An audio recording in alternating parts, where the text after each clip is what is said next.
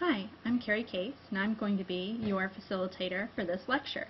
Today we're going to talk about definition paragraphs. Now I've broken the lecture into two pieces. The first part we're going to talk about what a definition paragraph is, and the second part we're going to talk more about how to structure it and what it should look like. So let's get started. So the first thing to go over is definition. So to define is to explain clearly what a term or idea means. It is an explanation of what something is. And it is used to explain unknown words or ideas that your reader may not know. Now you are the expert here, so the very vital secret here is to make sure that you convey what you know to your reader, and we're going to assume that your reader doesn't know what you know. So definition is also often used academically for you as a student to demonstrate what you know. So when an instructor is trying to see if you have understood the terminology or if you've understood the concept of a certain idea, they're often going to ask you to write a definition paper or to define what something means or to define what something looks like. So definition is often used as a tool to demonstrate your knowledge. Now the skill of defining clearly is useful in just about any kind of a career, any kind of an academic area that you would be in. It's used very regularly. If you're in a psychology class, you might be used to define certain aspects of psychology, education, business, politics, whatever it is. So there's a wealth of information that you may be asked to define as a student. So what is definition? The first thing to understand is that definition pretty much has three major parts. And the first one is the term being defined or the topic being described. Now this is not a new idea. We've been talking about the structure of topic sentences for quite some time, and we know that each topic sentence has to have indeed the topic. In this case, in definition, the term or idea would be your topic, so it must be in that topic sentence or in that structure of writing. It must also include the group or category to which the term or topic belongs, and that gives your reader kind of a basis to begin to organize understanding of a concept.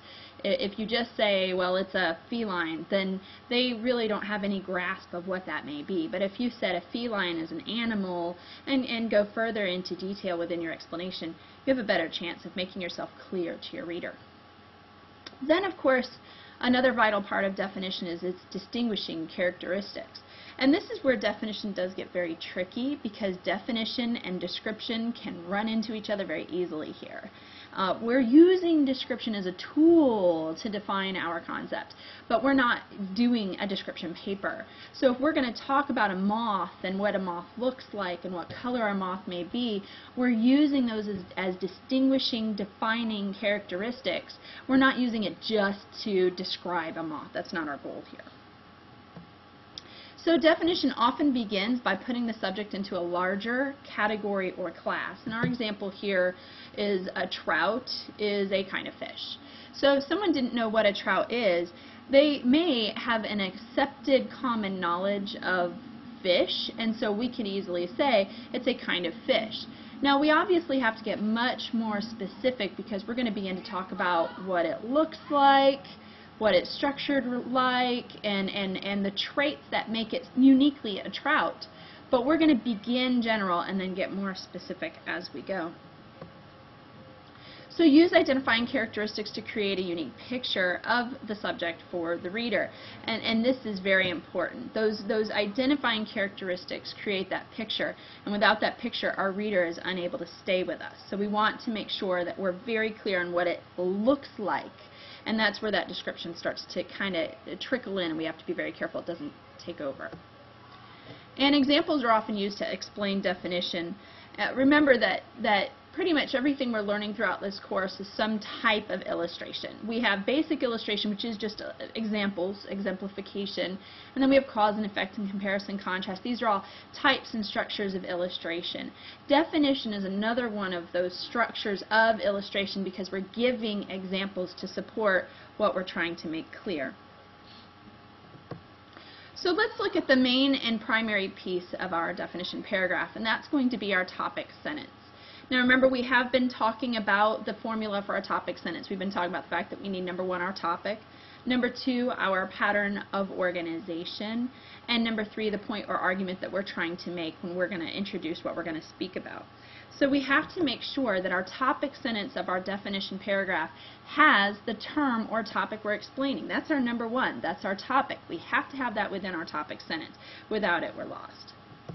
And it should also place the topic in a general group or category to which it belongs. And this is when we begin that definition. If we say that a trout is a fish, we're starting to define it and put it into a category. And by saying it is, that's when we start to get into that definition pattern of organization.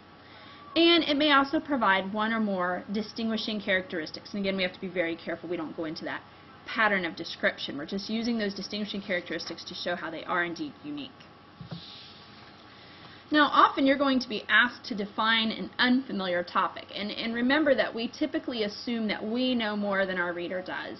Even if our reader is an instructor, that instructor is looking for us to exhibit our knowledge. So we have to assume our reader doesn't know what we know. So because we're assuming our reader doesn't know what we know, we're going to assume that our topic is unfamiliar to our audience. So because we're making sure it's unfamiliar to our audience, we have to make it clear. So one of the most common ways is to compare an unfamiliar topic to one that is familiar to our readers.